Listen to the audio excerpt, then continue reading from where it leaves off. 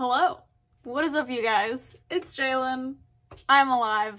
I'm back again with another YouTube video. How are you lovely humans doing? It's so nice to see you. I have been wanting a pet scorpion for a while. I had been wanting one ever since mine died, honestly, as a child. I used to have an emperor scorpion growing up.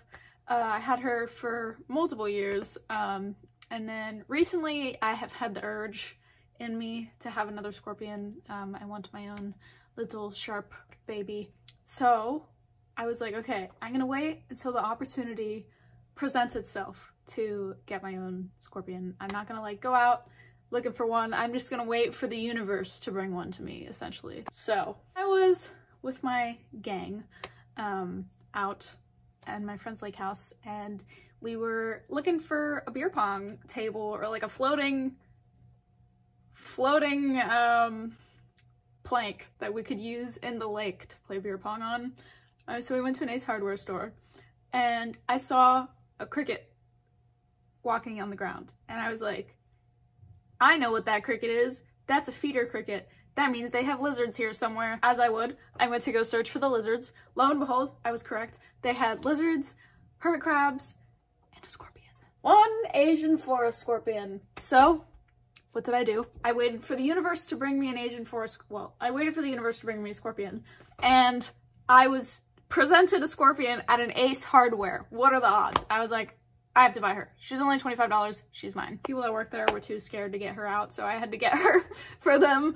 But anyway, I came home with an Asian forest scorpion that day, and so I would like to give you guys all of the info and stuff that I have discovered while owning one, like my opinion on owning an Asian forest scorpion versus like an emperor scorpion, and the benefits and dislikes and whatever. So if you guys are interested in knowing my opinion on having a pet Asian forest scorpion, then keep watching. I would like to start off this video by telling you guys that they are nocturnal. So I would like to show her to you, but I will be waking her up, so she's gonna be pissed off and confused. But yeah, I'm gonna take her out and show you anyway. I'm sorry, Hades, I do apologize. Oh, her name is Hades, by the way. Yeah, I'm gonna wake her up and show her to you guys. Da-da-da. Da-da-da-da-da. Da-da-da. Oh, it's a little baby. Look at the little baby. Good morning, Hades. So I like to tap her with a paintbrush so she knows I'm not gonna like beat her up, you know? Hi, good morning. Oh, she's so angry. It's just me. It's okay, baby. Good morning. I'm sorry to wake you up, but you have to be in a YouTube video. I do apologize. I will get you a cricket afterwards. I'm sorry. So angry. Look at how angry she is. Oh my goodness. As you guys just witnessed there, they're a particularly defensive species. They're very territorial. So if you're looking for a scorpion that you can like handle frequently and that's friendly, I know a lot of people don't think that friendly and scorpion go in the same sentence together, but actually emperor scorpions are really, really friendly, in my opinion. If you know how to read their behavior and know what you're doing and are educated on scorpions, I think emperor scorpions are great. They're great pets, super easy, low maintenance. Also, this girl, guy, don't know. Also low maintenance and easy. If you're looking for a docile scorpion, it depends on the personality of your Asian forest scorpion too, because like I said, in their nature, they tend to be pretty defensive. Mine, when I wake her up, I feel bad because she's nocturnal. When she's like out walking around in her enclosure at night, then it's like easier to pick them up and like say hello. I don't take her out very frequently because she's not the biggest fan of it and I don't want to offend her, but I can take her out if I want to. I have a glove that I wear. I wear this glove when I'm scooping her out, but once I have her out and she's walking around on me, then she's fine. Like, it's just the getting her out of her enclosure that's the hard part because she is pretty defensive. But when she's like out, like walking on my arms, my hand and stuff, then she's fine. If you know what you're doing with scorpions and you want a scorpion that you can handle, they're not the biggest fan of being handled, but if you know what you're doing, you can handle them. Also, they are venomous. People always ask me, Do they take their stingers off? No, I've never in my entire life have I seen a scorpion without a stinger. I have always owned scorpions. Well, I had one scorpion prior to this one. The scorpion that I had before this, she had a stinger. This one has a stinger. There's just kind of the risk that you're taking if you're getting a pet scorpion. I mean, they got stingers.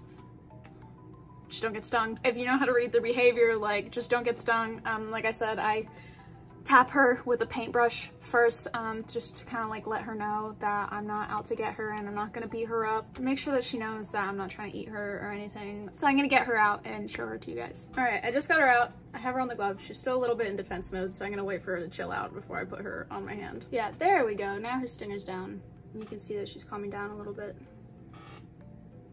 It's okay, honey. They do have scary stingers though. Like that shit is sharp. But it's okay. I still think you're cute. I don't mind. Okay, while she hangs out on me, I'll just tell you a little bit about how I think they are as pets. I personally find like arachnids and any type of like insect pet very low maintenance. I love reptiles and insects. They're super low maintenance. You just put their enclosure together. These guys burrow, so you do need like a pretty deep enclosure. I can do an enclosure video. Make their enclosure look nice. Do research on the type of environment that they live in. Make them have a pretty enclosure. They like having places to hide. She has this little mushroom enclosure that she likes to hide in. She has this little mushroom stand thing that she likes to hide in. She's always in her little mushroom. Make sure they have enough room to burrow. I think it's like at least 6 inches of substrate. Their enclosure is super low maintenance. You just throw in some eco earth and some stuff where they can like climb on, and they need like a shallow water dish so they don't drown. I feed her crickets once a week. She eats like 4 to 5 crickets once a week. I was getting her 6 initially, but I noticed there would just be like dead crickets left in her enclosure at the end of the week. So I just started getting her like 4 to 5. I think they're really low maintenance pets. I think scorpions are great pets. If you know what you're doing, know how to handle them. If you're trying to handle them, don't get stung.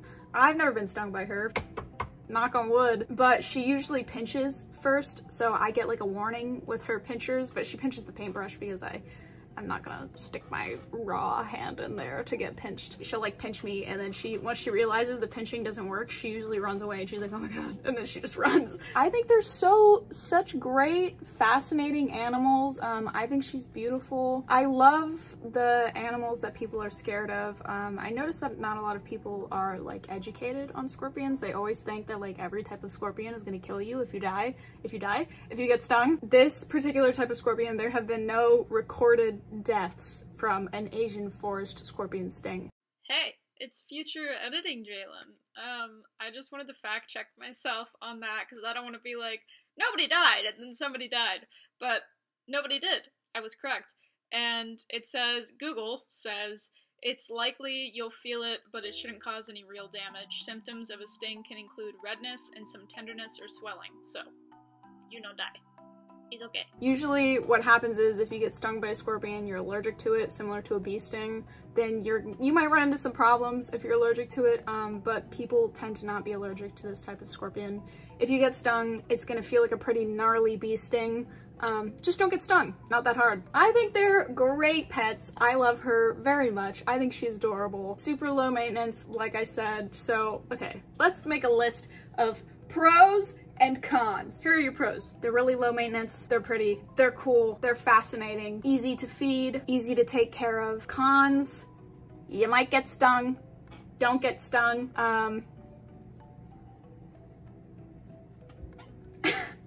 There's not really a lot of cons to owning a scorpion. Like I mean, they can be spooky to like some people, but like just know what you're doing. I'm gonna put her on my hand so you know she doesn't hate me. Come here, you're gonna fall. Go on my hand. I have no idea if she's male or female. I tried to sex her. You sex them by like flipping them over, and there's like these little things on their chest, and the male and females are different, but I can't really flip her over, and nor do I want to. I don't really care to know what she is. I'm not trying to breed her. Yes. Okay, there we go. There we go. I have the baby here. Look at the baby. She's so beautiful. I love her very much. I think she's so cute. This is Hades. I don't really know what else to say other than the fact that I think they're really low maintenance and great pets. If you're looking to get a scorpion, this is your sign to get a scorpion. Do your research. Don't just get one just for shits and giggles. do your research before you get any type of animal. Anyway, that's the end of this video, guys. I hope you enjoyed. Please subscribe if you are not already. I will put all my social media links and stuff in the description below, and I hope you guys have a lovely day. Let me know if you want to see a scorpion enclosure video, and I'll see you guys in my next video. Adios.